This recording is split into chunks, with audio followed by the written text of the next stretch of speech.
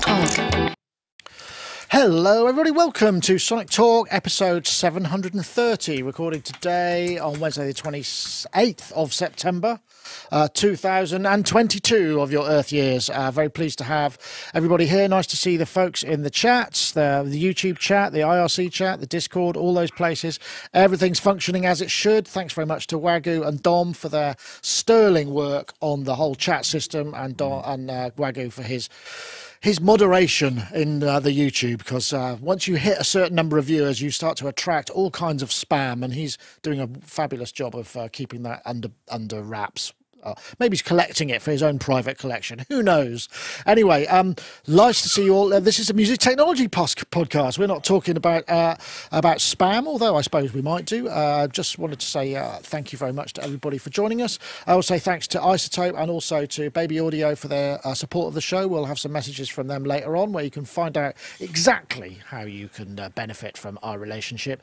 I want to also say thanks to our guests, because we have Mr. Ty Unwin and we have Mr. Rich Hilton. But I've just realised there was one other thing that I wanted to do beforehand, and that's to plug our Patreon, because for those of you who've been watching, we've got the OBX8 review is coming up in the next few days. And we also have the extra video which will go out to our additional patrons. Anyway, I'll play that message now. Hey, why not consider joining us on Patreon? No, we've got a couple of levels for you. One, if you just want to support, or if you want to really push the boat out, even though it's not actually that expensive, the Sonicstate Star tier, which in fact we've just added some extra benefits to that, which include the ability to ask questions previous to a review, also see the answers to those questions in an exclusive review. In fact, we have got the OBX8 additional questions, user questions that came in via YouTube and various platforms. That will be coming out hopefully towards the end of this week. In fact, we've also got samples. There's some HD01 synth Percons drum machine samples from Maths. We've got some Anthony Rother exclusive samples. He gave us some kick samples that came, he made actually on Iridium. Some really interesting stuff there. But we also get all of our stuff ad-free, and the Sonic Talk pre-show. We've got a 12 months subscription up front, which will save you an extra 12 or 15% if you like. But if you join by the end of the show and you're at the upper tier, your name will appear in the credits. So we do hope you can join us, at least have a look around and see what's there. Thanks for watching. So there we go. Yes, I've done my duties, my housekeeping. So let's come and say hello to Ty Unwin, composer, media guy. You've been busy. We haven't seen you for so long. You're looking well. I know you're working hard. And I know you were you got the Rona, didn't you? But you recovered and you seem to be back on track. How are you? You well? Yeah, I am now. Yeah, God, it's got lots of friends who it just kind of touched gently and then buggered off, and I was one of the unfortunate touched gently and then decided it was going to bugger me up for a while. But yeah, no, fine now. Yeah, back in action. But not for much longer. So just finishing this project that I'm on and then take some time out again. Yay! So I could see. So that's good. Yeah, impressive, so all is good. An impressive array of screens back there, which I'm, that's obviously work in progress, right? Work. Don't only get ever illusions that any of it's enjoyable. It's all just work. So it's fine. And I'm blind. There's a combination of it's work and I'm blind. So wow. I have to have everything big and lots of, but looks like a great setup. So no, it's all good. Well, it is. I have to say, you haven't seen it since it's been. Yeah, it's all been. You got a new desk, didn't you? Last year. I can't remember what I had when you were last here. That's the thing. It's all. I can't remember. It was there's another room been built since you were last here. So. Yeah, of course. Yeah. So it's all is good. And I was actually saying the last time I think I was on was May. So obviously lots of new bits of gear and things since May. So I was going to say you must definitely you must certainly have bought some more equipment since then, because I know we know that you like your stuff. Anything exciting, or is it anything kind of thrilling? That's the OBX8 is the OBX8 is nice. Oh, that's right, exciting, and So and then I was one of the you did the teenage, one of those which just and the OP1 field, and did I buy 27, Kurzweil 2700, I think, since I was last on. Wow, okay. Nord Wave 2 since I was last on. And then, actually, some more vintage stuff. D50, Poly 6. Decided to buy some of the, I just decided there were certain synths from the 80s and 90s that I just didn't have, or I'd had and missed. And so I just went into that kind of, sod it mode. So when I've seen, bought those. So yeah, so all is right, okay. Yeah, just all is as it good. should be. I'm so glad Absolutely. to hear it. Excellent. You can see that there's almost like a sort of an 80s synth retirement home that there will be, where all of these synths can just be found and taken care of. They'll be put in the day room for visitors to come and tinker with, and ultimately. So yeah. Anyway, lovely to have you on, Ty. It's a pleasure as ever. And we also have Mr. Rich Hilton, who is back from one of his your in and out gigs, because I know you were sort of doing out and then back, weren't they? I can't remember. You have a term for them where you play keyboards with chic and entertain tens of thousands of people simultaneously. How was your gig? Oh, you're muted.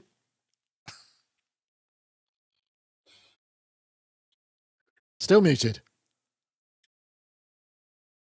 Okay, I'll tell you what. I'll pedal for a while because I know that something's obviously occurred. There's something funny going on in the back end of Rich's OS, I think, because we were, and I asked him to tinker around with it just beforehand, which may have been a mistake on my part. But we'll get onto that in a bit. But we'll return back to Rich in a sec. I'm just trying to see what we can, whether we can go to. We could go to.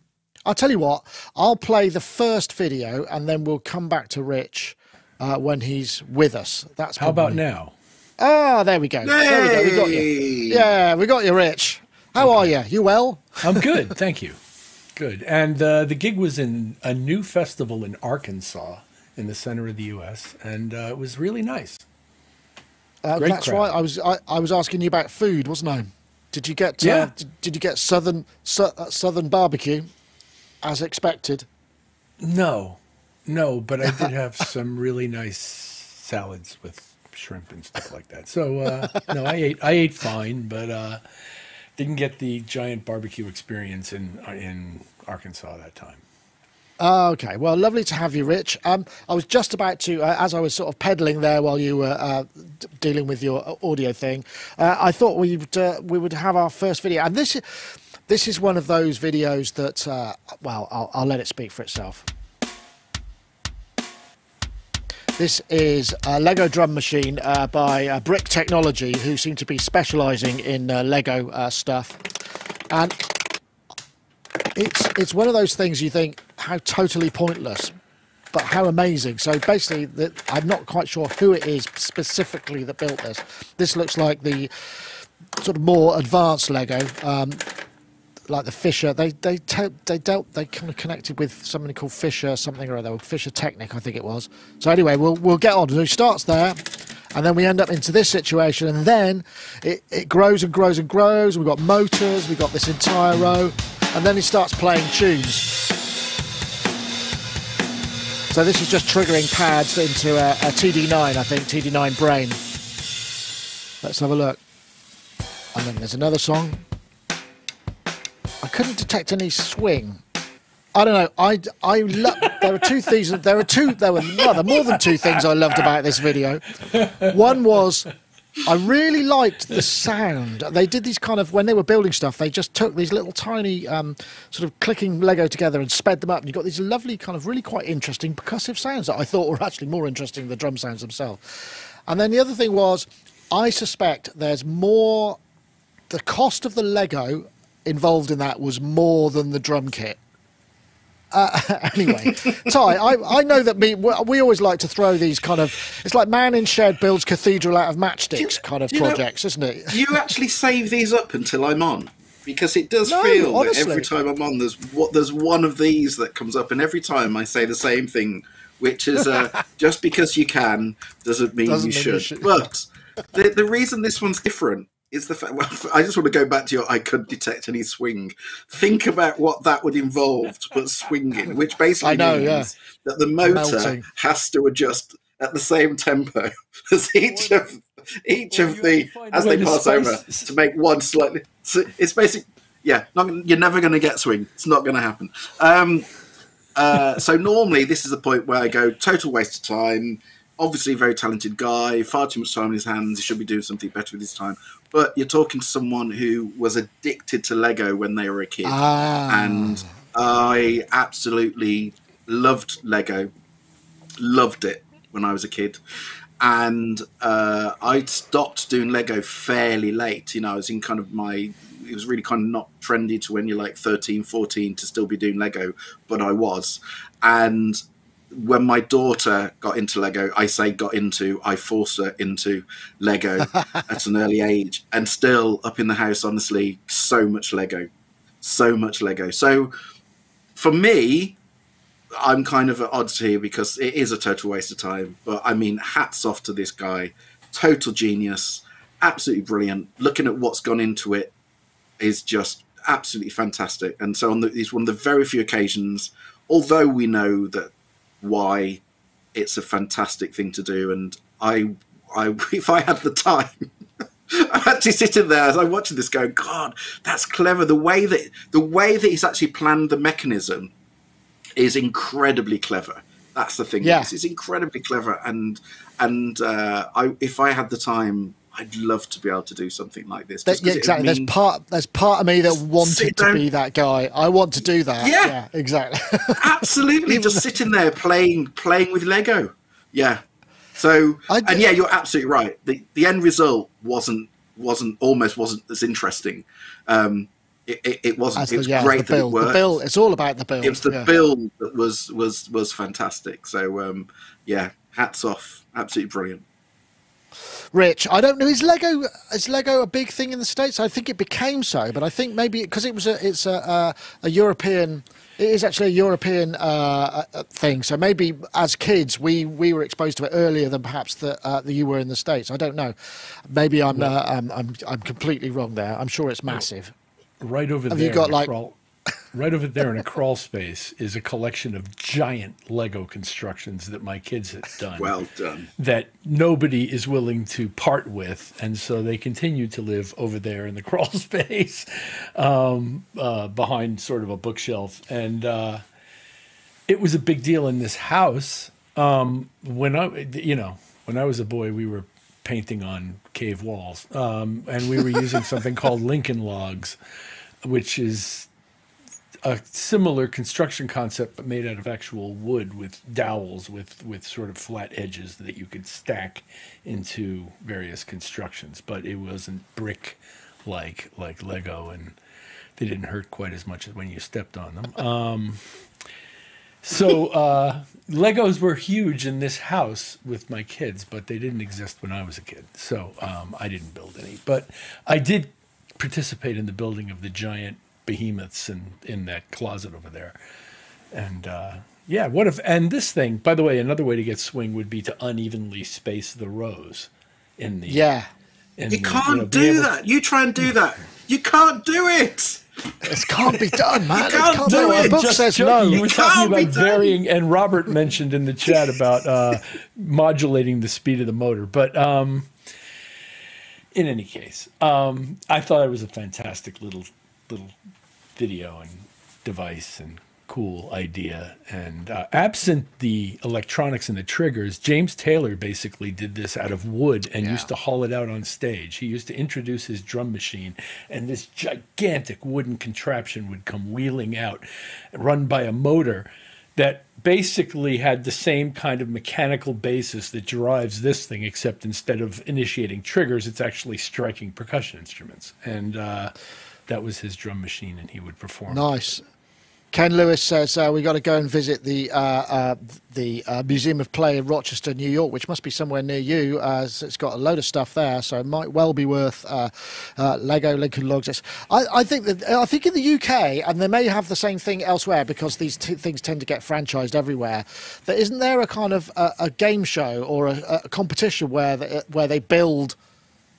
You're given a task and teams have to build things out of Lego and they get kind of... Yeah. I think it might actually be a US-based thing. Yeah. I think they should do a drum machine one or instruments. Oh, is there? Okay. There's an Australian one and there's a British one. Not that I've watched them, obviously, not that they're on Series Record, which is absolutely true. I should admit to that. Yes, it does exist. Yeah. So, I think I mean, as a kid, I used to make weapons out of Lego, which was perhaps less constructive, more destructive. But you could make a very fine crossbow out of Lego and the train track rails. They will penetrate almost anything apart from steel. I made a trebuchet as well, and a one of those ones where it used to turn and flick. That wasn't quite so powerful. You're saying this out loud, by the way, Nick. I made a rifle.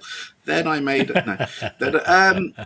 no. So I'll tell you. So you've been here, Nick. You've been here, Rich. You know that the house is very white and minimal and white. And the one thing that's allowed on display, because nothing's on display, there's no picture frames and all of it, is my daughter's Lego work, Harry Potter Lego work, which is permanently on display. That's how treasured Lego is in this house, that nothing else can go on display. You know, kids when they do all the drawings when they bring them home and go, Daddy, here's a picture of a squirrel, and you go, yeah, that's. You haven't got any of that. Can I put it on the wall? Yeah, none of that. But I do have a Lego on display. So. Right. Okay. Well, that's fair enough. Lego didn't really get to my daughter. She's not really that. She's more different set of skills. But excellent. Okay. She had no well, choice. I wanted to. It was always going to happen. So. Yeah, well, fair enough. She had no choice. Used to play Lego building manuals in while she was asleep. Yeah, exactly. Anyway, I just thought that was back to music, guys. Said John Van Eaton. You're probably right. I do hope we've actually got a video. Anyway, what I'll do is I'll just have a quick word from our friends over at Isotope. Isotope Producers Club is a one-of-a-kind membership for producers ready to take their tracks to the next level. Beg your pardon? Once you join, you'll gain access to powerhouse Isotope plugins and a curated selection of tools from our partners, such as Melodyne from Celemony. Plus, as long as you're a member, you'll get every future update to the Isotope plugins in your membership for no extra cost. We'll also regularly serve you new curated content like exclusive inspiration-sparking sample packs and preset packs, and industry-leading training ranging from our own tutorials to vocal production lessons from the world-renowned Berklee Online, taught by Grammy-winning producer and engineer Prince Charles Alexander.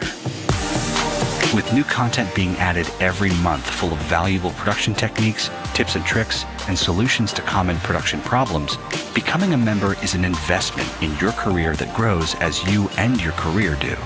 For more information on Isotope Producers Club, head to isotope.com.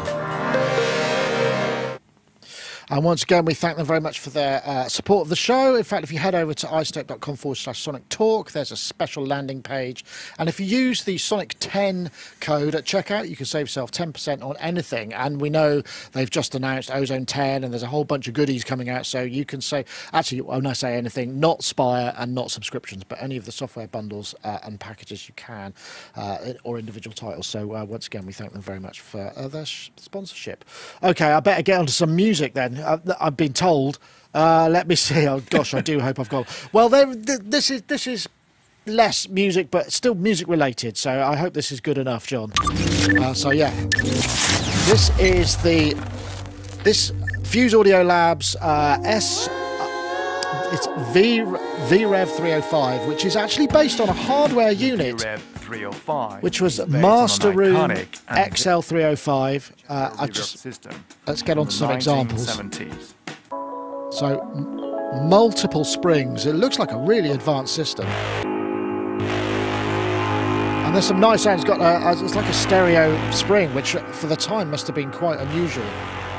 It's a little smoother. I just thought this was interesting, partly because it was also just the actual unit itself. I'll see if I can find this, because basically I thought, I've never heard of that effects unit. I'm just going to throw that in there, but let's see if I can get this to show up on our web page. I did actually find it on. Let me see. It was down here somewhere. It showed up. There's an actual one. Master Room XL305 went for $2,500 on reverb. Wow. So Spring's the thing, right? I mean, before, back in the day, I mean, many of our listeners won't be will be kind of post DSP, but pre DSP it was plates, it was springs, and springs used to, I mean, certainly perhaps when you're a kid, you might have had an old amp which had a spring in it, or a spring on a guitar amp. It's got a real iconic and very hard to replicate sound. Now this one's 25 quid actually, and it runs VST, AU, and all those things, so it's well worth checking out. Rich, I mean, you've been mixing a little longer than I have. I imagine spring reverb. Do spring reverbs ever feature, or was it mostly chambers and plates in the bigger studios that you've been around in? Both. Certainly at Kingdom Sound Studios, where I spent the majority of my training, we had two EMTs, which one was a plate, the 140 plate, one was a 240 gold foil plate, and we had an AKG BX20 spring reverb that was about, I don't know, 3.5 feet tall and 2 or 2.5 feet square in each dimension. I mean, it was a giant sort of physical thing encased in wood, and it sounded wonderful. Of course, we all grew up with spring reverbs and guitar amps, and kicking them and hearing that noise thing and all that, and then we grew up with spring reverbs and some synths. I believe the 2600 had a spring reverb, and I'm sure the EMS, the AKS Synthy had a spring reverb, and probably the That's very VCS true, as well. yeah, of course. So we all grew up with spring reverbs. It was an easy way to get that done, and light. But you could do it in a small space, and it was light, easy, and inexpensive. Whereas an AKG 140, rather a EMT 140 plate, is a giant thing suspended in a very heavy metal frame and built into a giant box, and it's a big deal. At the power station, they used to have at least 5 and maybe 6 EMT 140 plates that you could choose from. Or nice. That was because. Well, I know Will Gregory's got an EMT 240, which is out in the lobby of his studio. It's in a massive chipboard box. And the 240 is about half the size of the 140. Oh, maybe it's the big one. Maybe it's the 140, but it's got these bars that go in, and you have to. So you have to. It's like carrying a coffin almost. You have to have that many people to kind of move it around. But he also has the AKG BX20, which does sound particularly lovely. And you're right. It's in this sort of mahogany case. I know, Ty. I mean, in the world of media and repeatability and recallability, I don't suppose there's all that much room for springs in your studio setup. But I may be wrong. The irony is, when I first started doing, kind of getting into this when I was a lot younger, and I got in with my kind of first producer when I was really young and started helping me. I think the irony was that, of course, all he had was, it was just a kind of home studio setup. He had a kind of 8-track reel-to-reel, and he had a couple of spring reverbs, and of course that was because that was, at the time, that was really all there was, and that was vaguely affordable. And we did everything we could to kind of then move away from that when the first digital reverb started appearing at a vaguely reasonable price, and he got one of those, and it was just like, oh my god, we're never going to use spring again. And the problem is that there's something incredibly charming about it. And no, I don't have any, everything I've got is DSP or in the box or whatever. But I do use a lot of spring reverb plugins. Okay. Just because there's a quality to the sound, which is it's unlike the normal reverb that we use. And so, what do you use them on? For me personally, drums. Love them on drums. Love them on guitar. If you get a good spring reverb on guitar, especially then, for me, having a mono feed spring reverb right down the middle just doesn't get in the way of anything. It just, it's almost like this, it's almost like a tunnel, kind of, it leads whatever's there, and it kind of leads you right down the middle. So I use that as a trick quite a lot, especially on snares and whatever. A lot of spring reverb on snares and guitars. Interesting.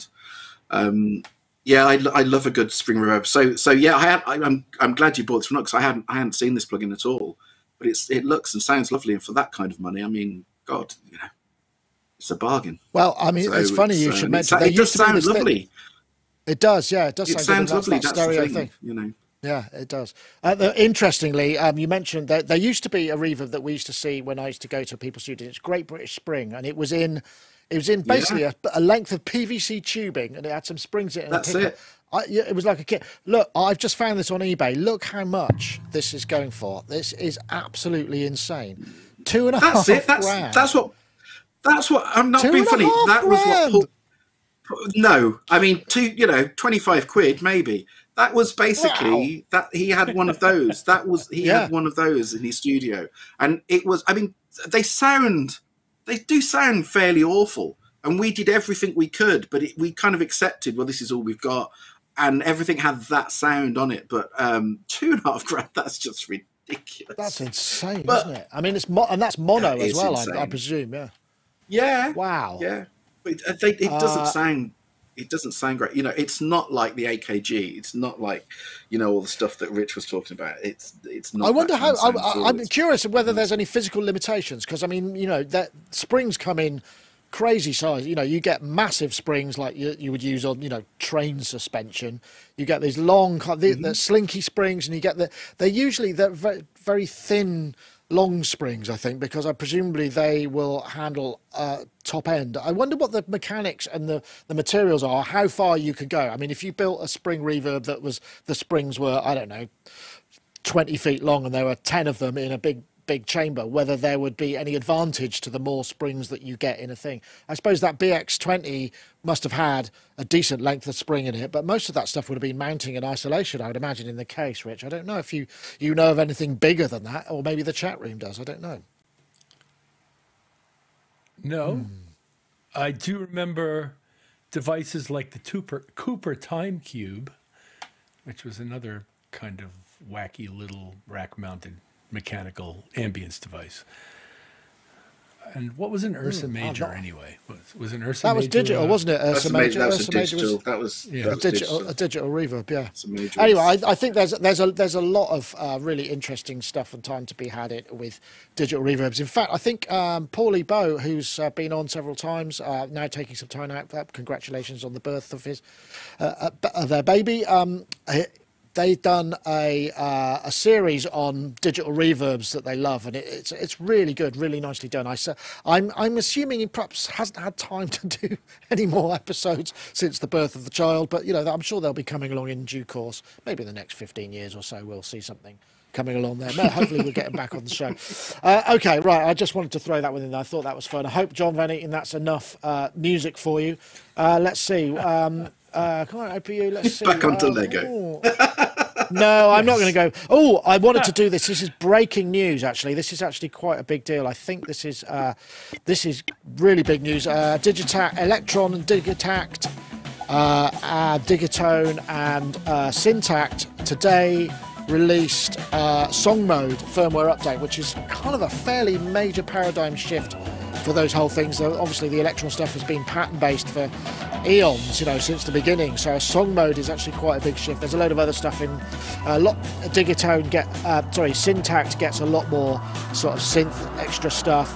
Overbridge gets 2.1.4. I guess if you're into the Electron and the Diggy world, then this is going to be really big news for you. But I want to throw that in there. I know, Ty, have you got any Electron stuff? Will you be composing your cues in Song Mode from now on?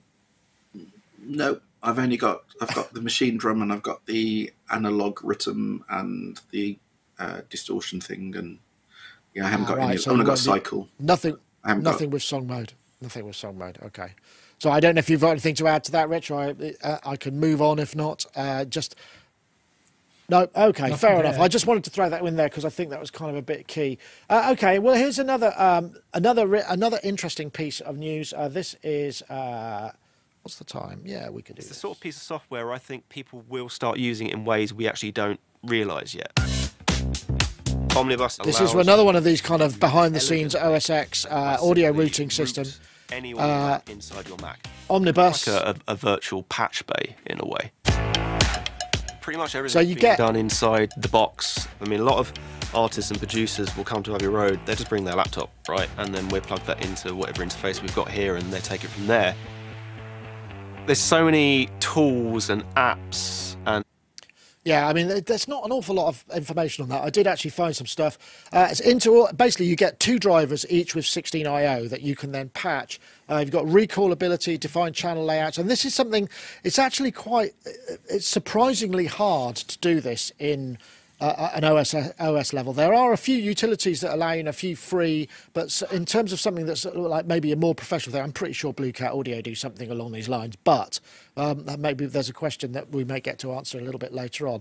This looks kind of interesting. I don't know, Rich, do you use much in terms of inter-app routing and integrating one into the other without having to come back in the analog world? This looks useful. Yes, it does. It looks useful, yes. And by the way, does the voice sound okay now? I've made a few changes. Yeah, it's fine. Okay, it's good. fine. I tried to get rid of some of the noise. Thank you. This looks like a great product. I didn't get a chance to do a deep dive on it. Do I use products that do this kind of thing? Yes. The products I use are by a company called Rogue Amoeba. And there's a loop back product that they have that I've used. And there's something called Sound Source, which kind of hops on the back of the Apple sound control panel and gives you access on a per app basis, not only to I/O routing, but also you can drop plugins into individual sources and do things like that. So I do use things that play with the internal routing of the audio within the computer, and they, in my case, are by Rogue Amoeba. If this thing works as advertised, it should be a really useful tool for exactly what he was describing, which is the client who comes in with multi-track work and wants to be able to break it out to whatever console they're using or whatever format they're using. And this would enable you to do that easily. Though one would presume that the interfaces mixer software would also provide that functionality. Yeah, you think so, wouldn't you? I guess I should point out, actually, this is $49.99, but you've got up to 5 Macs you can use with it. It's Mac only, obviously, because of the way that it works within that. But yeah, it is this is something that I kind of struggle, particularly when we're doing lots of remote interviews with people who are trying to demo software and they want to send me the output of their software, but they don't want the video conferencing of my voice coming back in and coming back out again. These sort of things are really kind of, the Rogue Amiga stuff is good. I think it's quite expensive. It was around about $100 or $70. It must be cheaper than that now, I think. Loopback is about that, yes. Loopback is somewhere north of $50, and Sound Source is like $30 or $40. Yeah. But it's very, I mean, I know, Ty, I mean, your system is kind of fixed generally. You're probably not requiring, do you need to route inter-app stuff? No, I mean, I guess it would be helpful. Do you know what? Not really, but I tell you what it is the fact that my setup is kind of set for and it's been the same kind of setup, the way it's set up for so long now.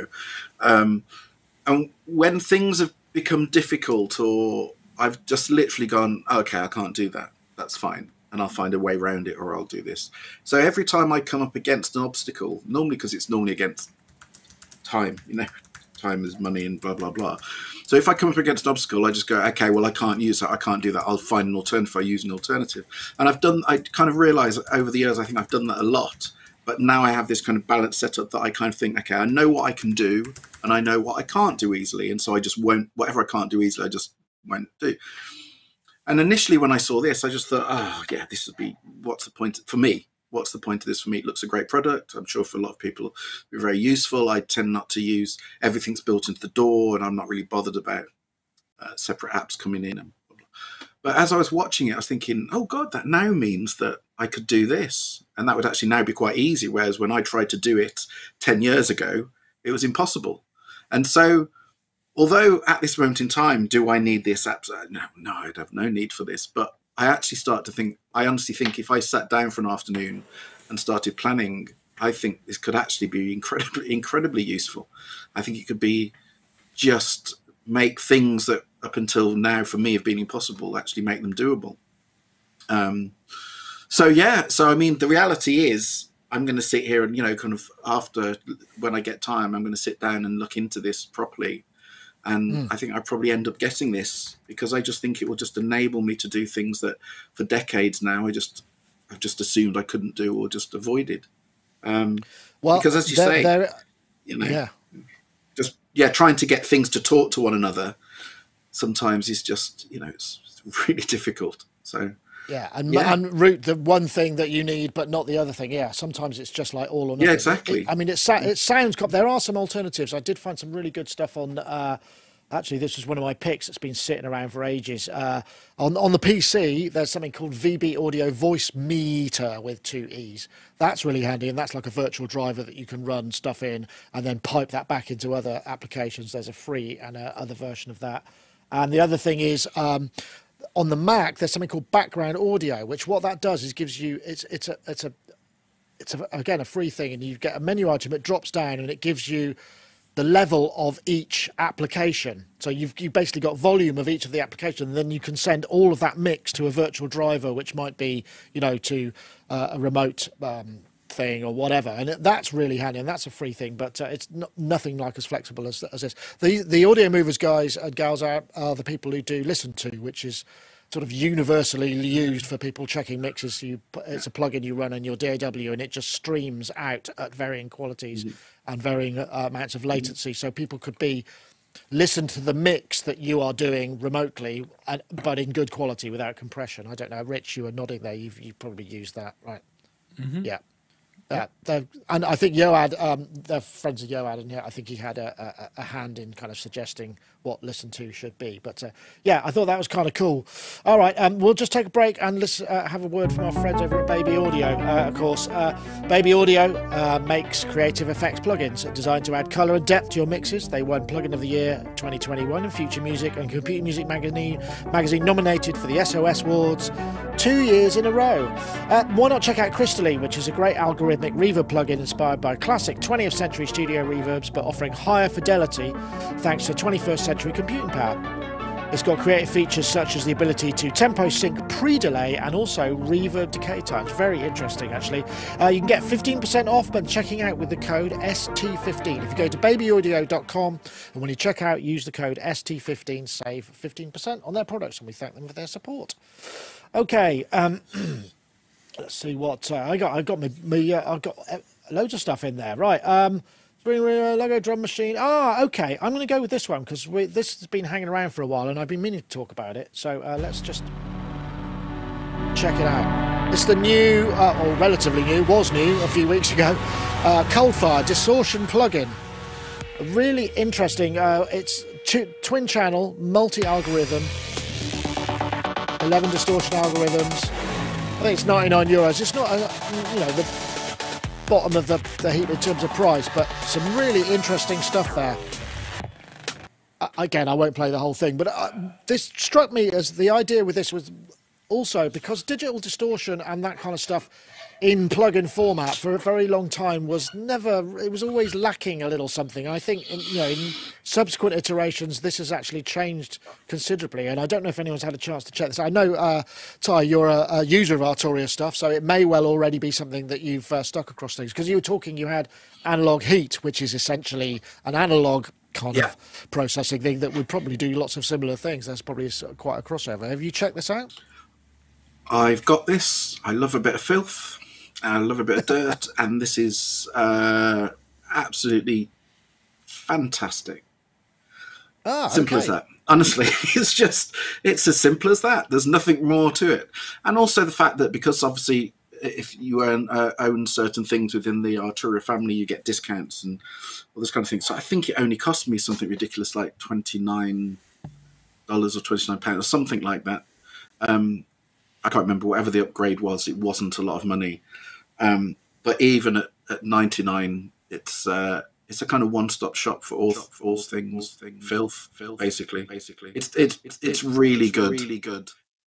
You know, it's yeah. Sorry, Rich, I'm getting Ty back down your microphone now, which has just started happening, which is a bit. Absolutely, that's interesting. I think the thing is, because it's got the two engines and the modulation side of things just makes it incredibly creative. You can do some does it wonderful do, does things it do with the gentle? modulation. Does it do kind of, does it do stuff Yeah, that's yeah, not yeah, yeah. like, Yeah, it does. okay. It does nice. It does saturation really nicely as well. You see, this is the problem. That's actually the real problem with it when it comes to doing things in the box. It's kind of not the extreme stuff, because the extreme stuff, you know, it can cover its woes. It's when it does the saturation that's the subtler stuff that's more difficult, and it's nice. It is. I don't know whether it's as good as some of the soft tube. For the gentle stuff, some of the soft tube stuff is really, really lovely, and or some of the BX stuff from Plugin Alliance, some of their stuff. That's all. The subtler stuff is nice, but for the more creative stuff, yeah, and for the more creative stuff, it's yeah. It's honestly, it's every now and again, you know, when you get a piece of software that I always say this: if you get something that just makes its way into your template, for me, that's always means that's a good and that interesting. Within a couple of days of trying that out, that's gone into my template. So it's my kind of go-to at the moment for anything filthy and distorted, and you know, kind of, yeah, really very, very, very, very good. And although you're right, not, you know, £100 or $100 or whatever, it's not cheap, but God, it's okay, no, good. That's very good. Rich, I suppose, I mean, you know, certainly in the studio work, you've probably got access to a lot more of the real deal, where you might bust out and kind of saturate things in.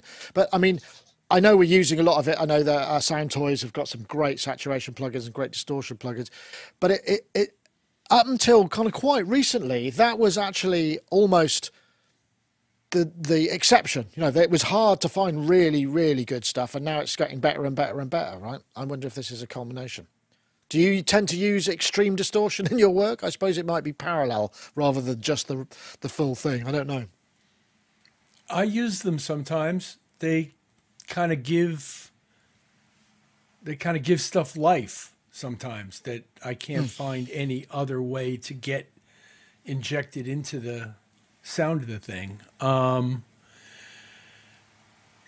And this did look to me like an amalgamation of pretty much all of the Sound Toys and some of the sound saturation plugins as well that you see out there now, because pretty much everything is coming with, certainly, for example, I use Console 1 by Softtube, and all of the console emulations you see these days tend to have some kind of drive control which mimics what that circuit did when you drove it hard. And so various, you know, from at one end of the spectrum, saturation, and at the other end of the spectrum, extreme distortion, and all the steps in between, I have been finding it really, really useful these days to add some dirt to otherwise pristine digital audio stuff that needs a little bit of life and something to bring it out of its sort of natural flat state. Yeah, yeah. Well, there's that thing that I remember doing a few times, where you run a quite heavily distorted signal. You sort of, it's essentially what excitement is in a way. You know, you're distorting the top end and you bring a little bit of it underneath, and it just has this sort of weird, imperceptible sizzle at the top. So there are lots of flavors. So parallel processing with distortion can be really, really cool. Okay, I think what we might do now is get onto some of our questions, because this is a new feature. Ty, having not been here since May, you won't have seen any of this stuff, so this is all new. You can enjoy the full bask of it. So we've been asking people to vote a little bit on questions as well. So, and I'm going to go to this one first, because it's actually perhaps more immediately appropriate to what we're talking about. So let's just bring this one up. This is from Dragon Slayer via Twitter. It's going to be hard to read that for you. What options are there for people who wish to run older plugins that are dropped unceremoniously from the developers, like Absinthe, B4, Pro 5, 3, Spectral Delay? I'm assuming that maybe Blue Cat's Patchwork would be a good solution, since it would allow one to run VSTs in a VST3 only host like Cubase. Actually, I'm going to come to you, Rich, because I know Patchworks is a really cool... I was looking this up, and it looks like one of the only ways to run pre-VST3 plugins inside a VST3 only host now, right? That, I don't know if it's one of the only ways, but it is a way to do it, and it is something that will host pretty much anything outside, you know, any format and in any configuration and in any way. And it also has individual MIDI controls for every single slot on the board, which is pretty remarkable, the degree to which you can control things that way. But as for the problem described in the question, say in the case of Absinthe 4, which has been sort of a thorn in my side for many years now, the simple truth is it won't install in any operating system I'm running. It's not that I can't host it, it's that I can't install it. It won't run. So, you can have patchwork all day long, but if your plugin won't install in the operating system that you're running patchwork in, it doesn't matter. So I don't know what the solution is to people dropping support or not being backwards compatible in a way that is suitable and constructive. I could cite infamous examples, some of them extremely painful when it comes to Retrospect, for example, where they just right in the middle of everything dropped support for their previous libraries and said, good luck. And I thought you guys were in the data security business. You just told me to go, what? So it's not limited to music, obviously. It's throughout that industry, and it's sort of the nature of technology. And we can have a nice long discussion over a few beers about why that is and how that happens. But the fact is, it does. And nothing seemingly is forever in this game. And look at what we did with, and it's not just digital. Look at what we did with analog masters. Nobody knows where their masters are. And when they finally do find them, they're either unplayable or they're hard to get to. Or if you do get them and get them played, we haven't been terribly good guardians of our legacy and of our creative history in this regard. Yeah. No, that's a fair point. Yeah, Ty, I guess, keep a machine ready if you need it. That's keep it. A machine that'll run it. That literally, unfortunately, it's a sad state of affairs, but that is basically it. I've got machines going back several operating systems, and they literally do just sit there and collect dust, and I hope that one day, if I ever do have to boot them up or whatever, they will boot up. But the reality is I don't even know whether that will happen, because some of them, the reason I have to do it as well is because there's always, doing what I do, there's exactly the same as with, which was talking about analog masters. For me, there are always projects that go back, kind of for decades now. And there's always the chance that someone could come to me and go, that series that you did in 2002, so-and-so really want to use that track, but they want the stems from it. And I won't, don't get me wrong. Some of it, if they did something like that, and I always turn around and go, that may be impossible, or it may be possible. I've kept all the dongles. I've kept the software on that model. And you may be able to get all of it. You may be able to get 80% of it. You may be able to get none of it back. But it's, has that affected the way that you kind of finish a project now? So do you print everything out and have those things kind of kept? Has it affected the way you would work? Yeah.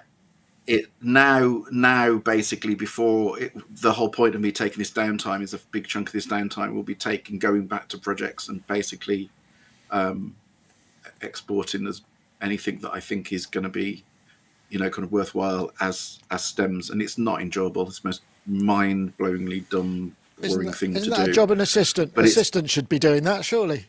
Yeah, but I'm in the middle of the Cotswolds. Try and get an assistant in the Cotswolds that knows what they're doing, and I trust to do things. It's fine. But you're right. You're exactly what it is. It is the kind of thing that you get an assistant in to do. But in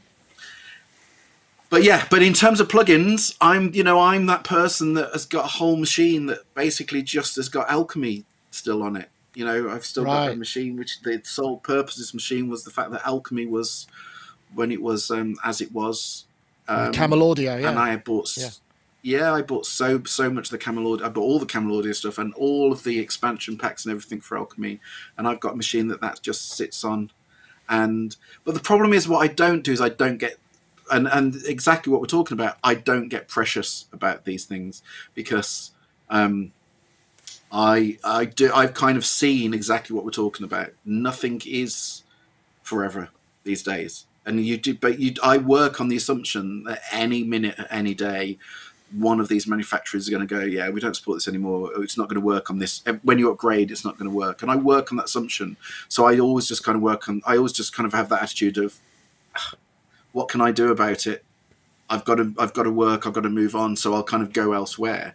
But down the line, there are loads of plugins that at the time I used all the time and really loved, and they've gone. They've just you can't use them anymore. And there's just an acceptance. What I don't do is I'm not one of those brigade who fight for it. Do you know what I mean? They kind of sit there screaming and shouting, and it's the end of the world and whatever. It's not fair. It's not fair. And we've paid good money for it, and so we should have every right for it to, in our head, last forever. But the reality is that's what hardware's for. And kind of software for me is just something that at any moment software could stop being supported. Whereas hardware, as long as you've got a machine that's working. Do you know what I mean? I'm hoping that in 2 years' time I can switch it on and it's still going to work for me. The answer is just keep old machines if you can logistically afford to keep old machines. I think maybe parallelization. I mean, it used to be, and running virtual machines may be an option at some point. I mean, that would be the idea. I mean, if there was a way to kind of go, this machine I've got here, can we just kind of cryogenically freeze it, in digital form, and then I can run it on any computing platform via some outer shell that will just go, yeah, I can boot up. What do you want me to use as a disk drive? What do you want me to use for the keyboard input? Let's go. And that's what we would, and to a degree, that's what parallelization, and that's what virtual machines are running software on for those sort of reasons. But again, that technology moves on. So then the virtual machine, I don't know whether or not those parallel machines like VMware. The problem is all that stuff. The problem is you can spend as long sorting that out as you do actually being creative, and that's where my problem is along the line. Is you're absolutely everything you've described is doable, but it's the fact that you spend as much time sorting that out and doing all of that when you could be creating, you could be that's my I see you nodding there, Rich. I'm guessing these are issues that all of us deal with in the digital age, I suppose, really.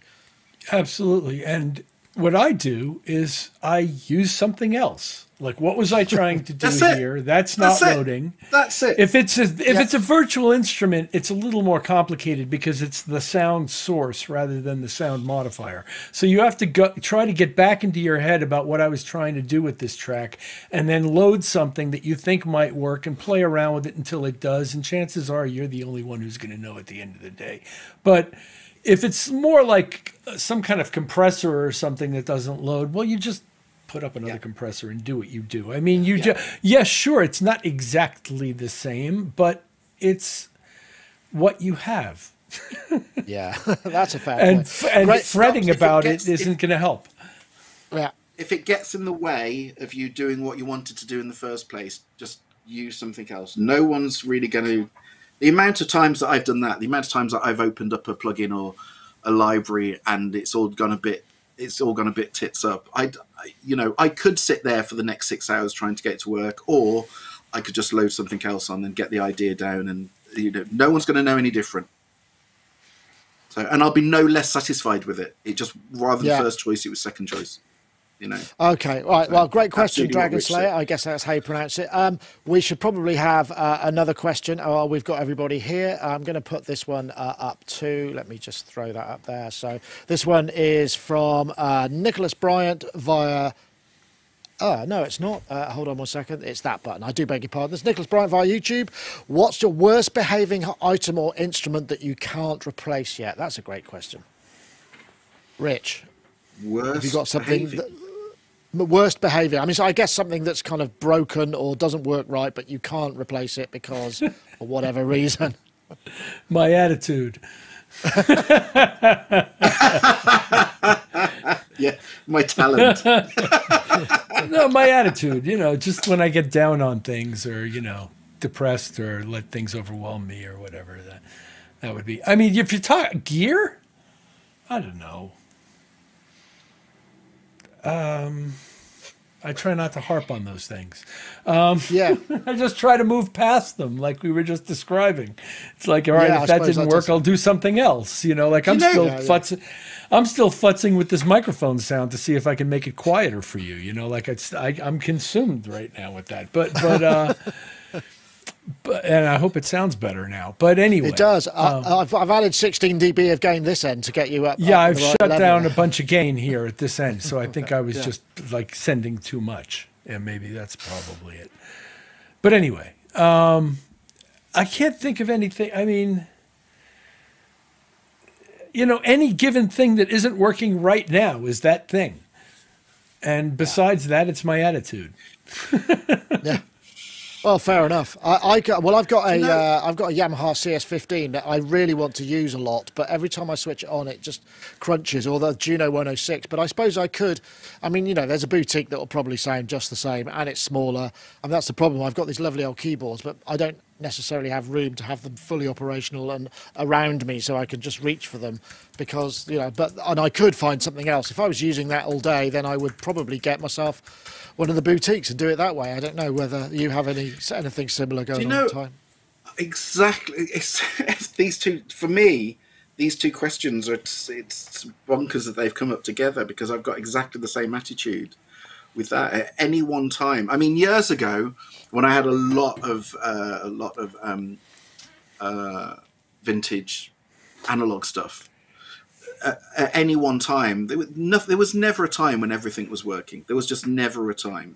There would always be something that would be needing to get looked at. And that's kind of part of the reason why years ago I got rid of all of it, because it was just getting in the way of recall and work and all that kind of thing. So I got rid of all my vintage stuff, apart from, of all things, an MC202.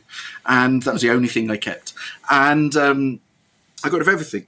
And then as it's kind of all come back in, even now, I mean, there's about, I think there's 15, 16 things that need to go down to Kent, kind of at the moment. Right.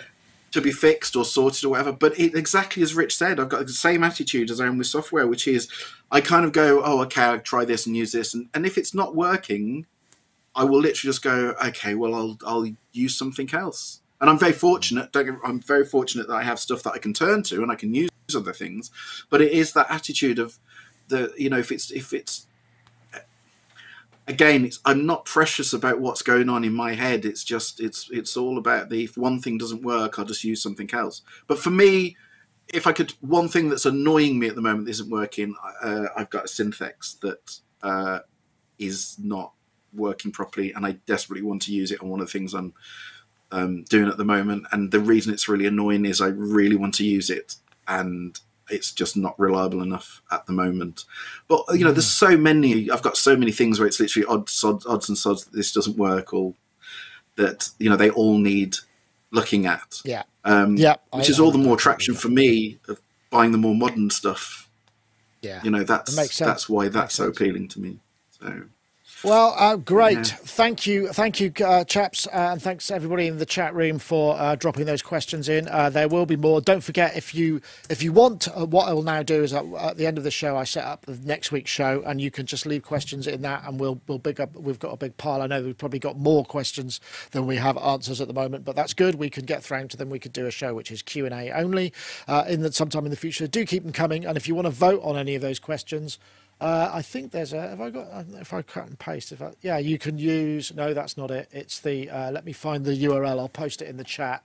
If you want to vote on the live questions, it helps, see the more popular ones come to the top. I'm not promising that I'm going to stick totally to the charts, because sometimes questions are relevant to the panelists that we have, but there's the URL if you need it. Chaps, thank you so much for joining us. Ty, I'm so glad you could join us. It's great to talk to you. It's always a pleasure to have you, and I look forward to more in the future. I'm sorry. When your project for the year is done.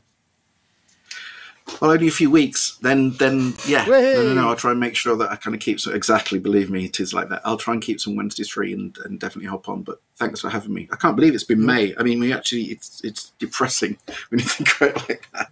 And even that, I think in May we were there going, I haven't been on for 6 months, so it's could have been, yeah. Well, work is work. Anyway, lovely to have you, Ty, and also Rich. Thanks for joining us as well. Are you off out to another in and out gig soon, or have you got some more time out? tomorrow. Oh, right, okay. Cool. Going anywhere nicer? Central Park in New York. Oh, wow. That sounds good. And That sounds so that's a great. drive back and forth one. And Nice and then- easy. Then we're home for a couple of weeks, and then more stuff happens. Nice. Well, folks, thank you very much. That was great fun. And thanks, everybody in the chat. And thanks to our sponsors. And we'll see you all next week for another show. That was Sonic Talk number 730. See you next time. Bye-bye now.